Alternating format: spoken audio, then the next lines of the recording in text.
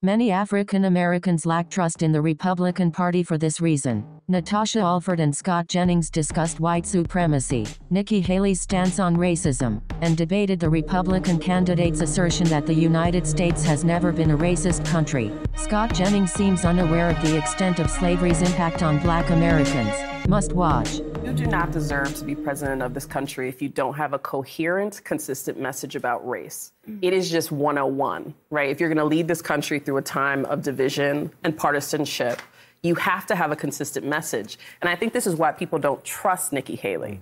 They can't trust that she actually says what she means and she believes, but they can count on her saying whatever sounds good to the audience that she's speaking to.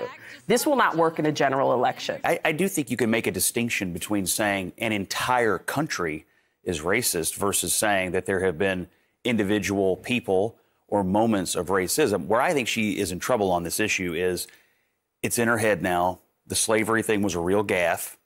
To say that we've never been a racist country, I mean, obviously the era of slavery, the period after the Civil War, the rise of the Klan, I mean, we had massive bouts and rounds with racism. Now, you know, her party, the Republican Party, was the party that started to dig us out of that in this country and to improve us every day, which she never actually says. DeSantis says it, and I'm surprised at that because that's part of our proud history as Republicans, the fight against slavery. Well, struggle. Can I just say something, though? I mean, we talk about this as if it is the past. We've covered stories where people have died, have been killed because of racism. Jacksonville, Florida, the Dollar Tree shooting. I mean, this is happening right now. And this is not just the Black community, right? The Japanese internment. I mean, those families and descendants are still here. My last name is Alford, not because my family chose that last name. That is the name of the slaveholding family that owned us.